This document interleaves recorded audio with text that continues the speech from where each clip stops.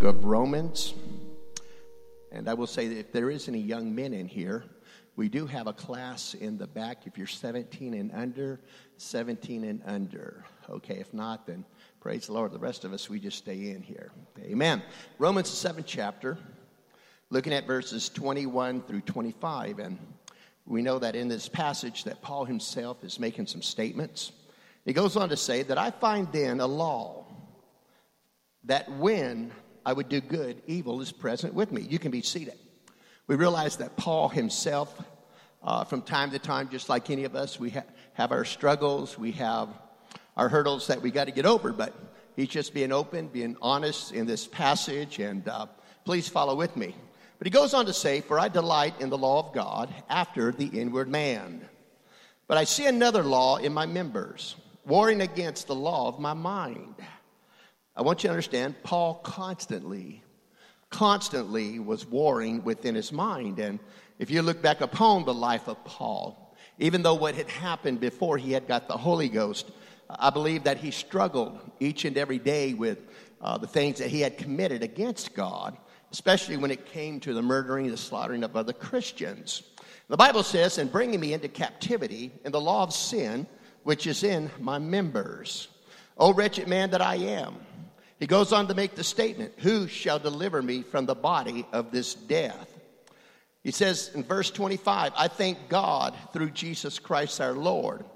So then with the mind, I myself serve the law of God, but with the flesh, the law of sin. Hallelujah. I want to just title this tonight, the law of sin, okay? And I believe this is good for all of us. I believe that many of us that have gone to school from especially in our elementary years, even into our high school years, that there were different artists that we could bring back to remembrance. I remember one that was well known in school, and that was Leonardo da Vinci. He had drew some very nice pictures. Today, those paintings are very expensive, and I remember another one back in my school years, and it was about Rembrandt, and how they were unique. They were different in their different styles of painting, and yet their projections of what they were trying to bring across. Amen. And I want to talk for just a few moments and talk about Rembrandt and understand, label this tonight, the law of sin, and we're going to get to where we're going to go in just a little while, but I'd like to kind of just build a basis first. But when we look into the life of Rembrandt, we realize that his life is kind of just like a novel. He was born into a family of millers. He was the 8th child out of 9 children. And when it came to the young Rembrandt, he had a single passion growing up. One thing that Rembrandt always wanted to do, and his desire was someday to hopefully be a great painter. And he began to paint early on.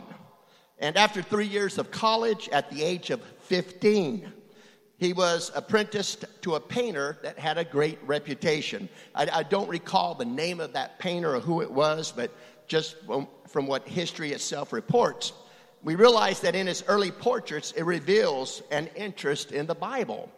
And where that came from was from his mother, and his mother had encouraged him, and she was very pious. He vividly portrayed such biblical scenes, and maybe you have seen that picture, maybe in the encyclopedia, somewhere in school or whatever, but he had painted one that had shown the picture of Belshazzar gazing at the writing on the wall. You talk about getting somebody's attention. There was something unique about his drawings that got the attentions of others. He drew another painting that was known for a storm that was on the Sea of Galilee. He also painted another picture that when Jeremiah himself was incarcerated and he was praying for the people. And also another painting he painted was, understand, a praying Hannah. We realize that Rembrandt was married to the daughter of a wealthy baker. And of the 4 children born, understand, now follow along with me. Of the 4 children born to this union, only one, his son that he had named, which was Titus, survived the infancy when it came, understand, being born. Rembrandt's paintings fared better then his progeny. As a young adult, his paintings became quite popular. He became quite, can I better say, known as far as a reputation of a painter. And people would come from hundreds of miles at a time around and pay a small fortune just to sit down and have him draw a picture of them. It wasn't before long that he was recognized as a link in the long line of Dutch masters whose works dominated the 16th and the 17th centuries. Rembrandt himself had become to be very wealthy, very popular, and yet everything it seemed that he had earned, he had just spent it. He had just blown it and thrown it away. He collected all sorts of costumes and armory and props for his different paintings that he had put up. He lived very well off, very large, and understand and spent as if there was never ever going to be a tomorrow that was going to come. When it came to Rembrandt's success, yes, it brought him comfort, and comfort swiftly led to ease. Now understand, listen to what I'm saying tonight, because we are going somewhere. And comfort swiftly led to ease, and with the ease came, understand, disillusion. The artist slipped into the familiar pattern, understand, of a moral decline. The significant relationships in his life suffered, and then it just seemed like his world began to fall apart. At that time, his mother had died and passed away. Just a little bit later, it came to his wife. She had died. When it came to that one child that survived the infancy by the name of Titus, Titus had passed away. You talk about his debts that began to step up, and within life himself, just a little bit later, he had to file bankruptcy. You talk about a world falling apart. His remaining possessions were divided among his creditors. Can I better say this? Rembrandt himself had come to a place of being ruined.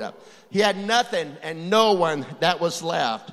In less than a year after losing all of his family, his child, his wife, his mother, he also died.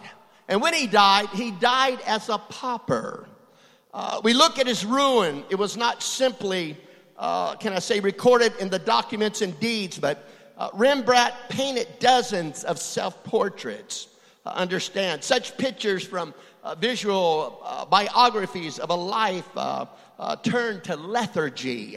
But his portrait of himself as a young man shows a strong, a clean face, understand, in clear lightning. His last self-portrait shows a different face. And in that picture, understand, at the end of his life, it showed a face that was obscured, which was of him. Something was missing within his eyes. The candles of his soul somewhere had grown dim, and the fire and the sparkle that he once had all of a sudden left and been gone. You may say tonight, what was the ruin of Rembrandt? Was it not a storm that possibly had swept through his life? Because we're all going to go through different things and circumstances within life. But I will say this, friend, it wasn't a cold winter's wind that extinguished the fires within. But when it came down to it, it was a sickness of the soul. A sickness as common to a man's soul, understand, as a cold is to the body. The common malady was the easy life. The easy life. Things just got to be so easy. And what happened, friend? His soul wasted away while he was at ease. And I will say this, a life of ease always leads to a malady of sin. To a malady of sin. Amen. Just building a basis here and using an analogy right there. We can tonight, and I don't want to take a whole lot of time on this one subject within the scripture, but we can often relate back and forth as we go into 2 Samuel, the 11th chapter, and we look at verses 1 through 2, and it begins to talk about David and Bathsheba. And it came to pass that after the year was expired, all the time when kings go forth to battle, that David sent Joab and his servants with him, and all Israel, and they destroyed the children of Ammon, and besieged Rabab. But David tarried still at Jerusalem. In other words, David didn't go to battle. David stood home and let the men go to battle. And it came to pass in an evening tide that David arose from off his bed and walked upon the roof of the king's house. And from the roof he saw a woman washing herself, and the woman was a very beautiful to look upon. I just want to say tonight that while David understand and David's men were at the battlefield, David was home. And if I can just put it bluntly, he was taking a nap. Understand? In other words, David got up from taking his nap and was strolling on the roof of the palace. And the time when kings go forth to battle, David is at home taking it easy, napping and strolling. Can I say tonight, there is a danger when it comes to ease. There's a danger when we withdraw from the battle. There's a danger when we retract from what we're doing. Because understand, when ease comes along, it can be a malady for sin itself. And at the time, friend, that understand that the battle was taking place. And I will say that from the vantage point of the roof, he saw Bathsheba. She was bathing, and she was stunningly beautiful, friend. Verse 4 goes ahead and informs us that David sent his agents to get her, and after she arrived, he went to bed with her. Amen. I want to make some comments tonight because we're not just going to relate to this passage, but I believe that within all of our lives we can relate to different instances. But in a commentary, it goes on to say, and it's Matthew Henry's, that idleness gives great advantage to the tempter. Standing waters gather filth. You know as well as I do, a river that does not run. Understand, a river that does not move. Understand, it's going to become very dirty within because there's something with movement. The bed of sloth often proves the bed of lust. Amen. And I will say that I'm telling you, a life of ease always leads to the malady of sin. So I want to talk tonight and bring to you, because we can all understand from time to time, if we're not careful, fall into sin. Come on. Let's be honest. Anybody, you're a human tonight in this place. I want you to understand, friend. Come on, you're still mortal. I want you to understand that if you're not careful and you get into that state of ease, that you yourself can fall into that place of sin. Amen. I want you to listen carefully to what I'm about ready to say. Looking at a woman lustfully does not cause a man to commit adultery in his thoughts. Now understand, let that soak in for just a moment, okay? Looking at a woman lustfully does not cause a man to commit adultery in his thoughts. You say, well, preacher, where are you coming from? He already had committed adultery in his heart. Come on, something had been going around in his heart for some time, and the thought process had been going on. And I believe that one of the biggest dangers we got, friend, is when we let something begin to sink on the inside, and somewhere it gets down in the heart. And when it gets down in the heart, friend, if we're not careful, that temptation can turn into sin. Amen. It is not lustful looking that causes the sin in the heart, but the sin in the heart that causes the lustful looking. Come on, just because you see something the first time, you may not help it. You may see a beautiful woman or a handsome young man or walking right down the road, and I will say this, it's just something that got the attention of your heart or got your eyes. My point is this, when we let it get down deeper within the heart and somewhere there's a seed that begins to build, I'm going to tell you this, you better watch what you start growing, friend, because that can grow into sin itself. Amen. Now, the lustful looking is not but the expression of a heart that is already immoral and adulterous. The heart is the soil where the seeds of sin are embedded and begin to grow.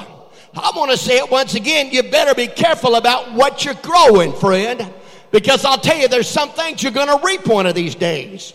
The Bible says in Matthew 5:28, Jesus said that whosoever looketh on a woman to lust after her hath committed adultery with her already in his heart.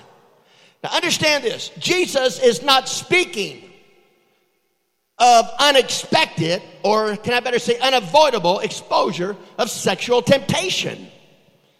When a man happens to see a woman provocatively dressed, Satan somewhere is going to try to take that and surely try to tempt the man with some lustful thoughts. Let me say tonight, you may say, well, I've been tempted. Because you've been tempted, friend, don't mean that you have sinned. What you got to understand is when you fall in that temptation and you submit to that temptation, friend, then you're going to fall into sin. Amen. Hallelujah. Praise the Lord. But there is no sin if the temptation is resisted and the gaze is turned to elsewhere. The problem where people get in trouble is when they don't turn. Come on, they keep on looking, and then they keep on looking. And then what happens is they keep on building thoughts that happen on the inside of the mind. And before long, they begin to fantasize some things that they should have never fantasized. And it leads to sin, friend. Amen. It is continuing to look in order to satisfy lustful desires that Jesus himself condemns, because it evidences a vile and an immoral heart. Can I say this, friend? This is, when it comes to your eyes, you better be careful, because it's going to lead to the chambers of your soul. And what we better understand, hallelujah, some things in life we ain't gonna be able to help, but we better be careful with what gets down in here, friend, because when it gets down in here and it starts sowing seed, we're going to get in trouble with the Almighty God. Now, David was not at fault for seeing Bathsheba bathing. Hang on. He could not have helped noticing her because she was in plain view as he walked on the palace roof. You say, preacher, you're compromising. No, I'm not. Hang on a minute, okay? Slow down and let it soak in somewhere. And I want to make that statement again. David was not at fault for seeing Bathsheba bathing. It's one of those times that his eyes had contacted something. The best thing you can do, the Bible says, you flee from fornication. You run from it, friend. You don't go to it, but you flee from it. His first mistake was staying at home. Well, I think I'll just take it easy. Understand, and I've gone to many battles. I've fought these battles, and I've done my part. It's about time to let everybody else do their job. I'm going to say this: a leader will get in the battle, friend. A leader is going to fight that fight of faith with them. Amen. But understand, he should have been on that battlefield. His sin was dwelling on the sight and in willing succumbing to the temptation. Come on, we're all going to be tempted from time to time. Amen. One of these days, your wife, mister, may look at you and say, hey, look, I don't like the way that you're looking at somebody. She's got every reason to. And I'll say this, husband, you see your wife looking at someone, another man. I'll say this right now. You ought to have every opportunity to say, look, I don't like the look that I've seen in your face. And I'll tell you what, you better kill it before it kills you. Did you hear what I said? I said you better kill it before it kills you, friend. Hallelujah. Amen. Now, he could have looked away and put the experience out of his mind. There's a popular proverb, and it goes, sow a thought, and reap an act. Sow an act, reap a habit. Are you seeing where I'm going? Sow a habit and reap a character. Sow a character and reap a destiny. Because, friend, what you sow is what you're going to become. Amen. It's almost like everything you eat is what you're going to be, friend. I'm telling you something right now. You sow some things in your life, it's what you're going to reap, friend. In James, the first chapter, verses 14 through 15, the Bible says, but every man is tempted. He didn't say some is tempted. He said every man is tempted. And when he's drawn away of his own lust and enticed, then when lust hath conceived, it bringeth forth sin. And when it is finished, bringeth forth death. Now we realize that verse 5 informs us that before long Bathsheba realized that she was pregnant. Immediately we look at David and what he does. He goes, can I better say, he kind of went into like a damage control, friend, a mode. He sent Joab to the battlefield to bring Uriah, Bathsheba's husband, home in hopes that possibly that Uriah would sleep with his wife and mistakenly believe that the baby was his. There was something about Uriah, friend. He was at the battle and he was fighting. Yes, he was called home, but he had something settled on the inside. I'm not having anything to do with my wife until this battle is done and over with. I think too many times people pull out of the battle too soon, and somewhere they don't want to just stay in and keep fighting. I think I'll just take it easy, and I put my effort in, and I've done what I've done through the years. I'm going to tell you this, friend, when you pull out of the battle, you're going to get yourself in trouble. Amen. And understand. And when it came to Uriah, I must be honest with you, he had better ethics than David, than the king, because he refused to sleep with Bathsheba, choosing instead to sleep at the palace entrance with the king's servants. And because of this, understand, it seems like one sin leads to another. Let's just take the responsibility and accountability, okay? Let me finish this statement. Because of this, David had Uriah put on the front lines, the battle where his life would certainly be taken. So not only was David now an adulterer, you see how one seed leads to another? Well, I didn't mean for it to go that way. I didn't mean for this to happen. No, it's the law of sin. When you begin to sow it, understand, friend, you got to understand, it's just a matter of time. It's going to grow and it's going to come to fruition. But one sin leads to another sin. And if we're not careful, friend, understand it's going to lead to others. So not only was David an adulterer, but he was a murderer. I'll say this. Sin is a vice. And I've made this statement before, but I'll say this. Many times statements need to be made. Sin is a vice that takes you further than you want to go. I didn't really mean to go that far. I didn't mean for that to happen.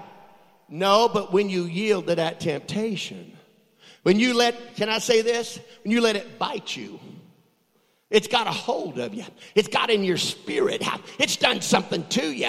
And when it happens, can I say this? It's kind of like a druggie. It's like an addiction. Well, I was just going to try, heroin one time. Yeah, I can understand your innocency. But number one, you should have never tested it. You should have never tried it. You should have left it alone.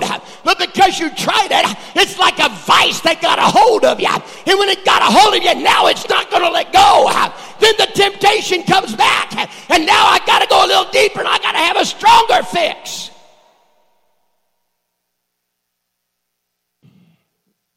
So it keeps you longer than you want to stay. And it costs you more than what you ever wanted to pay. It's called the law of sin, friend. Law of sin. And Paul lets us know that in verse 18, that nothing good lives in us. Friend, if you think you're perfect, you're sadly mistaken. There's not one in this place. There was only one that came to this world. And that was Jesus Christ, that was perfect, friend. But Paul lets us know in verse 18 that nothing good lives in us. In other words, in our sinful nature, there's nothing good. I said sinful nature. Paul sees this part of being human. And although we belong to Christ and have died to sin, we still live in a sinful world and have a sinful nature. Friend, I'll say this, you're not delivered until you make the other side. Did you hear what I said? Well, I thought when I got the Holy Ghost, my God, it was going to be easy living for God. Now I'm going to tell you, be honest, you're fighting a devil now. You didn't have a devil before, friend, but now you got a devil that you're fighting. And I'll say this, until you get on the other side, you're going to be tempted. Everything's going to come against you and buck you. What do? You don't take a life of ease. You get right back in the battle. You keep on fighting. You keep on swinging, friend. Now picture the highly trained commander. Now listen for a moment, okay? We'll use an analogy. Picture the highly trained commander of a modern tank. Well, I'll tell you what. Have you looked at what different countries have got as far as military? This thing's getting scary. And I'll tell you what, when it comes to different tanks, Russia has got some bad tanks out there, I'll tell you. Amen. But let's just take an individual he's a highly trained commander, and he has one of these modern tanks. Understand, it's equipped with laser guidance systems. Well, you talk about the electronics, the wizard. You talk about the atomic power that tank has got. It's got everything it needs. But friend, understand, in preparation for a crucial battle, understand, he has got to load it up. He's loaded up, number one, with the wrong fuel. Come on. He's filled his magazines. I'm talking about, where they put the bullets and everything else in. The magazines with the wrong caliber ammunition. How would you like to have a commander like that? He picked up the wrong maps and directions. He left most of his crew in their bunks. Now the question I want to ask you, how effective would he be under fire? I don't want to be there. I don't want to be there, friend. If those guns are going to jam up those barrels, I'll tell you this, I don't want to be there, because I'll tell you what, sometimes the first shot is the most important shot when it comes to some things. I hope you understand it. You go to battle, friend, you better be well equipped. You better have everything organized. You better be ready for what's ahead. I'm going to tell you, that's why you stay in the battle. You don't let them stay home, friend, and sleep in their bunks. You don't let them take it easy. But I'll tell you this, I've seen these sergeants get in front of their men and say, jump! I remember one time, and Brother Loopy, where are you? Amen. When his two boys were in the reserves. My God, did those sergeants not get in their face and say, boy, do 50 push-ups. Jump as high as you can. Spit in their face. Do whatever they got to do. You know what was happening? He was getting them ready for battle, friend. He was getting them ready in case something happened. And I want to tell you this, friend. When it comes time, you got to be well equipped and be ready to handle whatever comes your direction. Yet, how often do we undertake spiritual warfare in our own strength? Using our own tools and our own resources, and making up our own directions as we go along. My God, it's no mistake, friend, he gave us this. It's no mistake he gave us this, how to fight things. If we're going to fight it our way, we're always going to come out losing. But if we'll fight it with Christ and do it his way, we'll always come out winning, friend. And I will say we shouldn't be surprised if Satan quickly puts us out of commission. My God. I made a comment some years ago, and I had talked to the church, and, there was a few people in the church that was kind of confused about some things, and they had gone to a conference. I'm not sure if it was LeGrand or where it was, but, man, you talk about whooping up on the devil. I'll tell you what, man, they were just punching the devil left and right, and I want you to understand, you had a lot of you people there. You had a lot of people that was punching at the devil and punching at his imps. But I'm going to tell you something. When you get along, I'll tell you, friend, the devil's going to slap you back. Come on. You may give him everything you got at a conference, but I'll say this, honey. Mister, it comes next week. I hope you're still in that slapping mood. And if he slapped you a little bit harder, I hope you pick it up and slap even more harder. So the tension continues. What I do, Paul says, what I do is not the good I want to do. The evil I do not want to do, this I keep on doing. He's saying, I'm fighting myself on the inside. I'm struggling. And everybody looks back at Paul and says, man, Paul had it made. I'm going to tell you this, friend. I'll tell you right now. I just talk blunt. I don't think Paul make it in our day and time. Whoa, what do you mean, preacher? That's another Bible study one night, okay? But let me just say this right now, okay?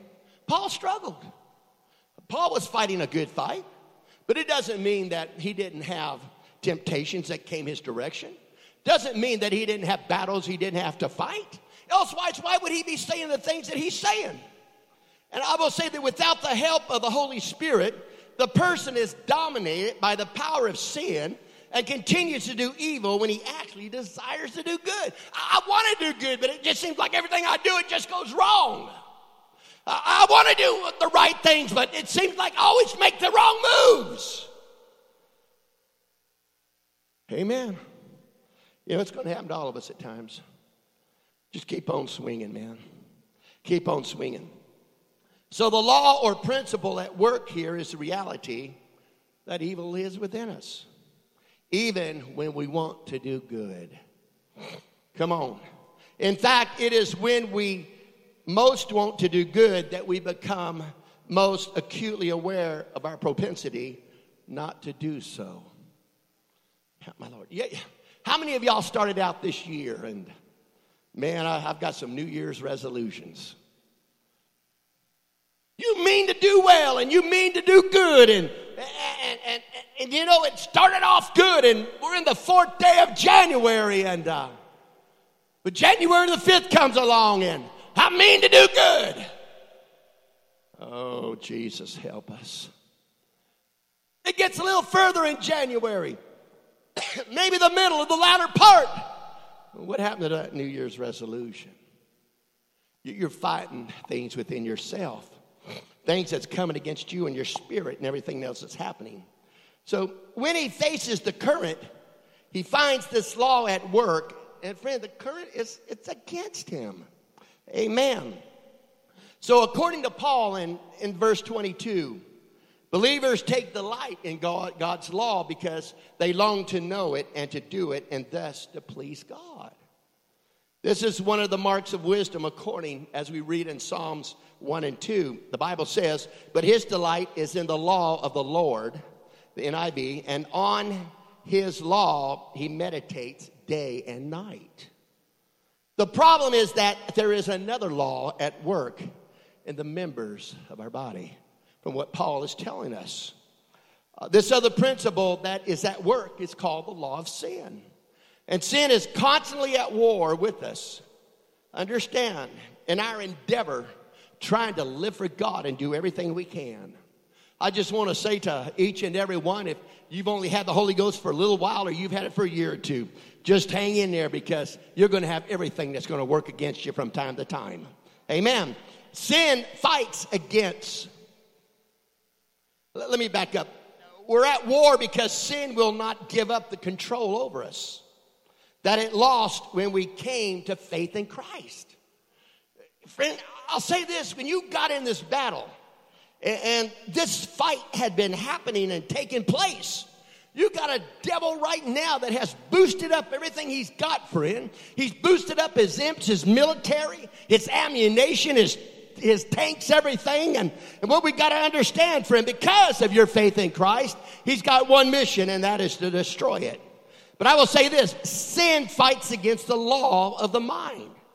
Because our mind is where we make our decisions and our moral judgments. This is the biggest battlefield you'll ever deal with. It's not who's sitting next to you. It's not somebody at your job. But the biggest battlefield you're going to have is going to be right up here. And friend, we're prisoners of the law of sin at work with us. We cannot resist our sin nature in our own power. When we try, we will be defeated. I'll say this, that's why we have to rely on the power of the Holy Ghost that is within us in order that we may overcome the law and the nature of sin, friend. You say, Brother Mascroft, can you live above the very reproach of sin? You better believe you can, but you can't do it by yourself. I said you can't do it by yourself. Amen. You've got to do it in the Holy Ghost. God with you, friend. I said God with you. You can't do it by yourself. Verse 23, now watch this. Paul does not say that these powers are equal. But he knows they're both there. They're present. And I believe that we must do the same, that one power must be resisted while relying on the other. I resist the sinful nature, and I rely on the Holy Ghost, friend. When we fail to rely on the Holy Ghost for our daily strength, in essence, we provide sin with more power over us. In other words, I'm not digging in and living for God like I should, and I'm not praying and I'm not fasting, you know what you're doing? You're enabling sin and the power of sin more within your life. But friend, when I dig into what I need to dig in, and I start eating what I need to eat from the Word of God, and I start communicating with Him and let Him work on the mind and the battlefield, friend, of my mind, and I let Him get down in my heart. You see, you can work it out up here. But if it ain't taken care of down here, you ain't got nowhere. You're just battling your mind. When you get it settled down here, it makes a big difference, friend. You see, sin's power will not have grown, but our relative weakness will make it seem that way. Sin's power is not an excuse for us to drift spiritually or openly give in to temptation. I want to say that again. Some people are always trying to blame this and to blame that. Let's get down right to what it is. Sin's power is not an excuse. God didn't give us a license to go out into sin. Hallelujah. Or for us to drift spiritually or openly give in to temptation. Well, this is happening. It keeps coming back. Resist it. Flee from it. Get away from it. You don't have to mess with it. Don't let it tempt you. Keep on doing it. And friend, when you resist that temptation, I'll put it this way, it's going to be less. It's going to come around. I'll say this, you may have to fight some things for years. But friend, I'll say this, sooner or later, it's going to leave you alone. I believe believers must not forget that ye are of God, little children, and have overcome them, because greater is He that's in you than he that's in the world. I want to talk about the power of sin. Now listen carefully. All Christians, you got the Holy Ghost. I'm talking to you tonight. You're going to struggle from time to time against sin. I believe that we should never underestimate sin's power. We must never attempt to fight sin in our own strength. Did you hear what I said? In our own strength. Why? Because Satan is a crafty tempter, and we have a great ability to make excuses. My God. I believe in heaven one day. I hope to see the book, maybe if the Lord's kept it. All the excuses people ever came up with. We have a great ability. We got a great ability to make excuses. Every one of you on this platform, I'm just going to be honest with you, you're all backslid and going to hell. It's quiet up here tonight, ain't it? And why? Because the way you treated me.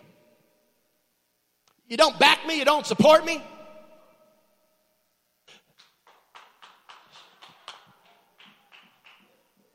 We're just good at making excuses. And all the time we make all these excuses, we don't grow in God, we don't get nowhere. All we're doing is making excuses. Let me say this, why don't we become accountable and responsible for ourselves and accept our own faults? They're not my problems. Amen. And we're working together. The devil's going to say a bunch of other stuff, but we're working together. Amen. Hallelujah. My God, we're just good at making excuses. Pour me, pour this. Amen. But all Christians are going to struggle against sin. And instead of trying to overcome sin with human willpower, I believe that we must take hold of the tremendous power of the Holy Ghost that's available to us. My Lord. And I believe that this is God's provision when it comes to victory over sin. He sends the Holy Ghost to live in us and give us the power and the ammunition we need. And when we fall, He lovingly reaches out to us to help. Friend, can I say this? God loves you. You didn't hear what I said. I said God loves you. I'm not just going to say that again. I said God loves you. When I get to the place that I begin to make excuses, how can God even love me? I may not understand it, but I'll say this. I do accept what his word says, and I'm going to believe what his word says. And if it says he loves me, it's good enough. He loves me. My God. And how far will God go to reach us, to touch us? Friend, I'll say this. Thank God he's not like me. He's not like you. Because I'll tell you this, we would have wrote people off. We would have assassinated them, killed them, done whatever we had to do. Oh, not me, Brother Mascroft. I got just love. I know you do. You're so full of love. Amen. I want to say this. Sin is not a single act. It is a principle. It takes possession of a transgressor the moment he violates the law of God. What are you saying, Brother Mascroft? Sin is a tyrant whom none can conquer but God himself. And to know what sin is and to be delivered from it is heaven begun on earth. What do you mean, preacher? Honey, mister, you can't handle it. I can't handle it. But in the Holy Ghost, we can handle it, okay? With the help of God. Amen. I want to use a scenario too. Bear with me. The men in the back, they need some more time, okay? So give me just a little bit more, okay? Paul Harvey, and I used this scenario one other time before, but I know there's people here before, people that haven't heard this scenario. I like Paul Harvey, and he's got a famous saying now, the rest of the story. But he tells a story of how an Eskimo kills a wolf. Of how an Eskimo kills the wolf. And it's kind of like the tactics of Satan. When we look at this account, it is somewhat grisly, yet it offers fresh insight to the consuming, self-destructive nature of sin itself. And what the Eskimo does is first he coats his knife blade with animal blood. Then what he does, he allows it to freeze. Then he adds another layer of blood. And he'll go ahead and add another layer of blood until the blade is completely concealed by frozen blood. Are you following me, okay? Amen. Next, the hunter fixes his knife in the ground. He puts it right in that snow, in the ground. And he takes that blade that's coated with many different coats of blood, and he leaves it sticking up. And when a wolf follows his sensitive nose to the source and the scent and discovers the bait, what happens? He smells that blood. It attracts, that scent attracts that wolf to where it is at. And he discovers the bait. And what does he do? He begins to lick it, tasting the fresh, frozen blood that's upon that knife. He begins to lick faster, more and more, and along the way he becomes more vigorous and lapping the blade until the keen edge of that knife, understand, is bare. Feverishly now, harder and harder, the wolf licks the blade. Understand, in the Arctic that night, he keeps on going. He ain't going to stop. So I will say this. Great becomes his craving for blood. That the wolf does not notice the razor-sharp sting of the naked blade on his own tongue.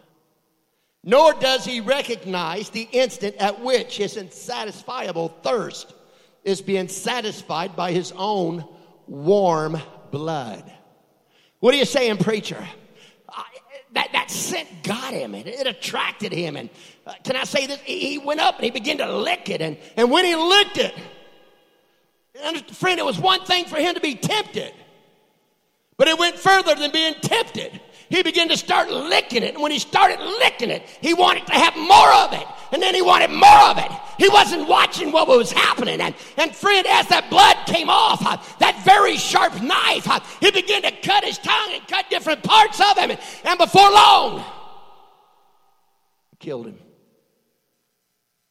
He died in his own blood. What do you mean, preacher? You see, His carnivorous appetite just craves more till the dawn finds him dead in the snow. I believe it's a fearful thing that people can be consumed by their own lust. Did you hear what I said? I didn't say adultery. I didn't say fornication. It's whatever their lust is. When it came to that animal, it was the blood on that knife. He just couldn't leave it alone. He couldn't just hang it up. One lick led to another lick. Another lick led to another lick. One sin will lead to another sin. Another sin will lead to another sin. It's called the law of sin, friend, that I'm talking to you tonight about. I believe, like I said, I believe it's a fearful thing that people can be consumed by their own lust. And thank God for God's grace that will keep us away from the wolf's fate. Someone once said, sin is what produces a moment of gratification and an eternity of remorse. Amen. I want to use another scenario. And this was done by a zookeeper, and he had this to go ahead and to say. Raccoons go through a glandular change at about 24 months. You know, there's something about the instinct of animals. There's something about the instinct of human nature. Some of you didn't catch on what I was saying. Amen. But when it comes to the raccoons, there was a glandular change, somewhere around 24 months. And after that, they often will attack their owners. Now, since a 30-pound raccoon can be equal to a 100-pound dog in a scrap. Amen. I don't know about you guys, but I've heard some preachers from back south. You know, maybe you know a little bit about it, Brother McVeigh. I don't know. Anyone else back south? I've heard about coons up in trees. And I've heard how these coons will, I'll tell you what, they'll tear a dog up, friend. I'll tell you what, it don't matter if it's a third of the weight or just whatever, a fourth of the weight. There's just something mean about a raccoon when you turn him loose, friend, and he's going to be sly about what's happening. But it went on to say that 30-pound raccoon can be equal to a 100-pound dog in a scrap. He said, I felt compelled to mention the change coming to that pet raccoon owned by a young friend of mine, and by her name, it was Julie. She listened politely as he explained the coming danger that was going to happen down the road.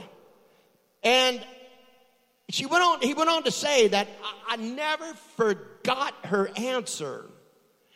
She looked at him and said, I just want to tell you, it's going to be different from me. My raccoon ain't going to do this. I don't believe it. It'll never happen to me. Can I say this? There are some things that are instinct within. I'll tell you right now, friend, sin is instinct within mortal bodies. That's why we need the Holy Ghost to fight everything we got every day. Come on, when that raccoon gets a hold of you, that raccoon spirit begins to mock at you. Well, let me just follow along with me. And she said, you know, it'll never happen to me. And it'll be different for me. And she's smiling at it. Bandit, which was the name of the raccoon, he wouldn't hurt me. I know he just wouldn't do it. There's no way my raccoon would do it. Well, this is a true story. 3 months later, Julie underwent plastic surgery for facial lacerations, sustained when her adult raccoon attacked her for no apparent reason. For no apparent reason. Listen to me for a moment. Sin, too, often comes dressed in an adorable disguise. And as you play with it, it's easy to say, it'll be different for me. It'll never happen to me. And I will say this, the results are predictable. The very nature of sin is destructive. And anyone who is attracted to sin will be destroyed. Let's stand tonight. Amen. Hallelujah. I want to use another story.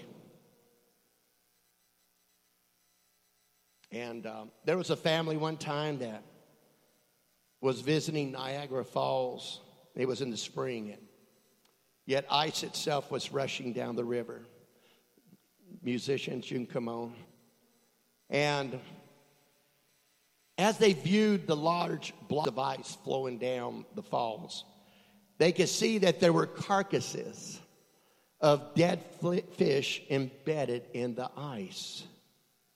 Now understand, out there were gulls by the scores, and they were riding down the river.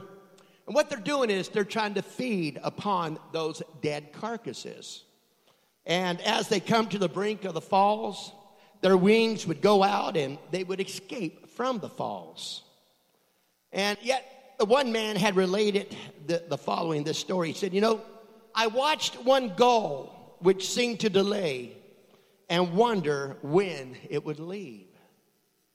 It was engrossed in the carcass of a fish, its own desires, its own lustful lust, okay? But it was engrossed in the carcass of a fish. And when it finally came to the brink of the falls, out went its powerful wings. Well, I can get away from this, and, I got just enough time, and I can do what I need to do. And the bird flapped and flapped, and even lifted the ice out of the water. And he thought that bird would escape. But it had delayed too long, so that its claws had frozen into the ice. The weight of the ice was too great, and the gull plunged into the abysses. Can I say this, friend? It don't have to look like mud that can take you down. It can be something big that can take you down. And I will say this, sin is like a cancer of the soul. I'll say when it comes to sin, it's a leprosy of the heart. Come on, friend. Of all the greatest maladies and the vilest of all diseases, you can't afford to take the risk of being entrapped and unable to escape. I know I can do it. I know I can pull this. I know I can flirt with it and I can get by with it. It's going to cost you more than you thought it would cost you. It's going to bite you harder than you thought it would bite you. It's going to take you further than what you thought it would take you. Come on, church. Let's talk to the Lord right now. Come on. We all, friend, can fall.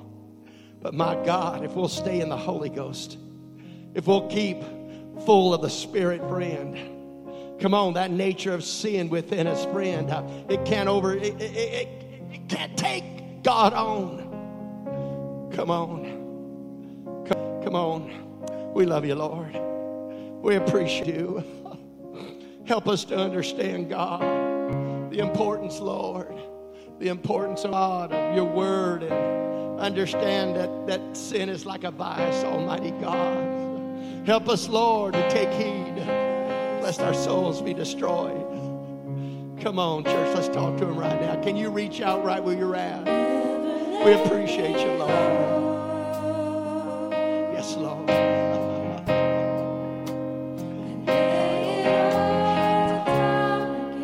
Yes, Lord. Yes, Lord. Yes, Lord. Come on, friend, it's the Lord talking to you tonight. Yes, God. Holy Ghost, talk to us. Oh, Lord. I thank you, Jesus. I thank you, Jesus. Lord, never give up on me. Keep on working on me, God.